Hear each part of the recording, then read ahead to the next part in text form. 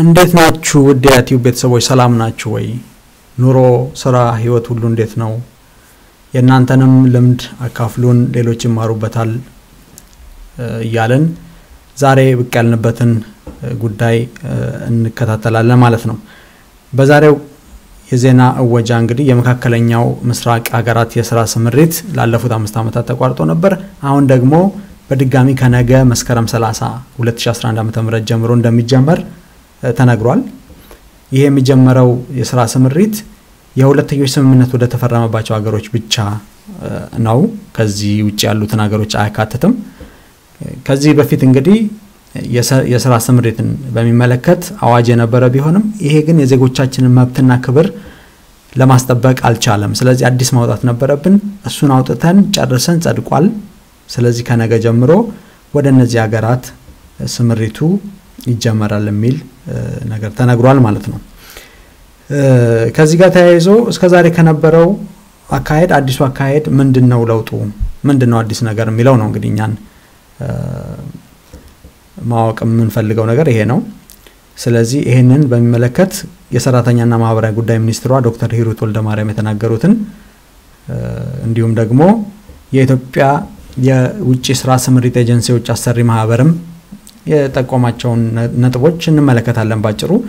ከዛ በፊት በድጋሚ እንኳን ደህና መጣችሁ ቤተሰብ የሆናችሁ ሰብስክራይብ አድርጋችሁ የምትከታተሉ ወገኖቻችን በጣም ከልብ ነው እናመሰግነው አዲስ ደግሞ ዛሬ ወደ ቻናላችን ብቅ ያላችሁ ይሄ ቻናል ወንድማዊ ምክሮች የምንካፈልበት እንዲሁም ደግሞ የምንመካከርበት ቁም ነገር ያለበት ቻናል ስለሆነ ከቪዲዮ ስር ይሄንን ተጨናችሁ ሰብስክራይብ አድርጉ የሚለውን በመጫን ቤተሰብ እንድትሆኑና ቪዲዮዎቻችንን ደግሞ በዋትስአፕ ሼር እንድታደርጉልን በማክበር እንጠይቃለን አሁን ወደ ጀመርነው ጉዳይ በቀጥታ እናልፋለን እንግዲህ የሰራተኛና ማህበራዊ ጉዳይ ሚኒስትሯ ወይዘሮ ይቅርታ ዶክተር ሂሩት ወልደማርያም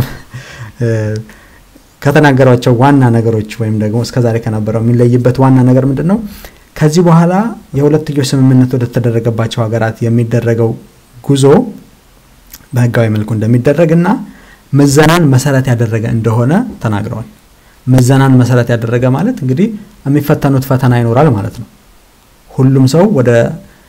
አረብ ሀገራት ሄዶ ለመስራት ፍላጎቱ ስላለው ብቻ አይሄድም ማለት ነው እንግዲህ አሁን ባሉት መሰረት ምዘናን መሰረት ያደረገ እንደሆነ ገልጸዋል ሌላው ደግሞ የዜጎችን ሰባዊና ህጋዊ መብታቸውን ሊያስከብር የሚችል እንዲሆን ይሄ ጉዞ ወይም ስራው ዝግጅት ተደርጓል የሚል ነገር ነግረውናል ስራው የሚጀምርባቸው 3 ሀገራት ናቸው ለጊዜው ሳውዲ አረቢያ ኳታርና ጆርዳን እንደሆኑ ተናግረዋል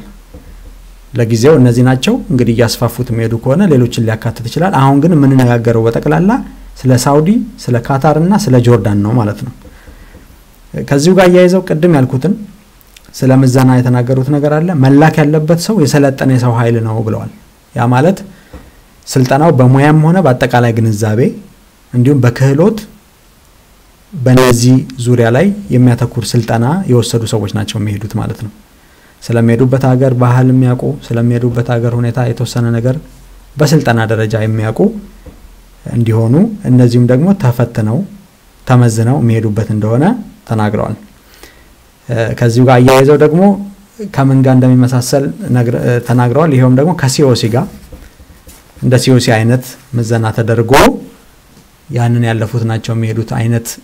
መልእክት አስተላልፈዋል ሌላው ከዚህ ጋር የሚያያዝ እስከዛሬ ከነበረው ስምሪት የተለየ የሚሆንበት አዲሱ ስምሪት ከሌላው ጊዜ የሚለይበት ሌላው ነገር ምንድነው ለሰላም ይሰማሩት ወገኖቻችን መረጃ በቴክኖሎጂ በተደገፈ ሁኔታ የሚያዝበት ያ ማለት ደግሞ እያንዳንዱ ለስራ የሚሄድ ዜጋችን የት ቦታ እንዳለ ስለሱ ወይም ስለሷ ደግሞ ተገቢው መረጃ በሙሉ ያካተተ ነገር እንደሚያዝ በቴክኖሎጂ ተናግረዋል ይሄ ማለት እንግዲህ ባንዳንድ ቦታ ችግር እየደረሰባቸው የት እንደሆኑ እንኳን የማይታወቁበት ሁኔታ እንዳይኖር ይረዳል የሚል ነገር አለ ማለት ነው ሌላው ደግሞ በጣም የተሻለ ነገር ነው ብዬ ነው የማስበው ምንድነው በስራ የተሰማሩ ዜጎቻችንን ዋስትና የሚያገኙበት ሁኔታ ተዘጋጅቷል ብለዋል ይሄ ጥሩ ነገር ነው ዋስትና የሚያገኙበት ሁኔታም አለ ከዚሁ ጋር ተያይዞ አሁንም በጣም ወሳኝ የሆነው ነገር ምንድነው መላክ የሚችሉት ኤጀንሲዎች ማንኛውም ኤጀንሲ ሳይሆን ጠንካራና ታማኝነት ያላቸው ኤጀንሲዎች ብቻ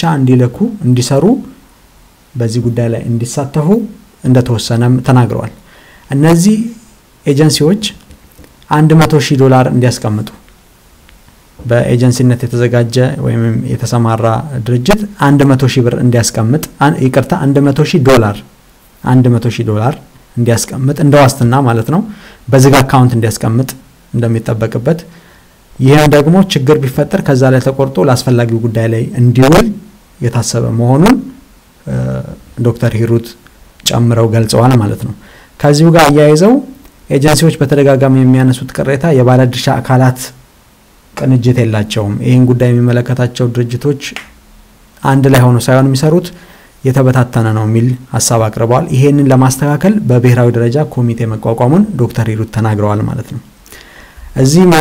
ዛሬ የሰጡት መግለጫ ላይ እንግዲህ ያልተካተተንም ተጠብቀው የነበረው ነገር ምንድነው? የኢትዮጵያውያን ወገኖቻችን ደሞዝ ከሌላው ያነሰ ሳይሰሩ ለምንድነው ደሞዛቸው የሚያንሰው ያለን ነበር። ይሄ ለማመለከት ዝርዝር ነገር አልሰጡም። እንግዲህ ምናልባት ከዚህ በኋላ ዝርዝር ነገር የሚወጣ ከሆነ ተከታተለን ሁሉ ጊዜም ለእናንተ ጥቅም ይኖራል ብለን የምናስበው መልእክት ማድረስ የሁሉ ጊዜም ደስታችን ነው። ስለዚህ ካገኘን ተጨማሪ መረጃ ምናቀርብላችሁ መሆኑን ከወዲሁ ቃል ለመግባት እፈልጋለሁ። በመጨረሻ እንግዲህ እንደምክር ላስቀምጠው እንፈልገው ነገር ምንድነው? የሚሰጡ ስልጠናዎች ምን አይነት እንደሆኑ መከታተል ለመሄድ ለምታስቡ ወይም ደግሞ ሰዎችን ለማምጣት የምታስቡ ሰዎች ምን አይነት እንደሆኑ ስልጠናዎቹን መከታተል እና ማወቅ ከዚህ በላይ ደግሞ በጣም አስፈላጊ የሆነው ነገር በሰራተኛና ማህበራዊ ጉዳይ ዋስትና መስጠት የሚችሉ ተብለው የተመረጡት ኤጀንሲዎች የትኞቹ እንደሆኑ አጣርታችሁ ከነዚህ ውጪ ያሉ ደላሎችና ህገወጥ ኤጀንሲዎች እንዳያታልሏችሁ ጥንቃቄ ማድረግ በጣም ተገቢ ነገር ነው ብዬ አጠር ያለች ምክር ለመስጠት ፈልጋለሁ። በተረፈ ከቪዲዮ ስር ይሄንን ተጨናችሁ ሰብስክራይብ አድርጉ የሚለውን ተጨናችሁ ሰብስክራይብ እንድታደርጉና ቪዲዮዎቹን በፌስቡክ እና በዋትስአፕ ሼር እንድታደርጉልን በማክበር እየጠየቅኩኝ የዛሬውን ዝግጅት በዚህ ያበቃለሁ። የተባረከ ጊዜ እንዲሆንላችሁ በእያላችሁበት ሰላማችሁ እንዲበዛ ምኞቴ ነው። መልካም ጊዜ። ቻው።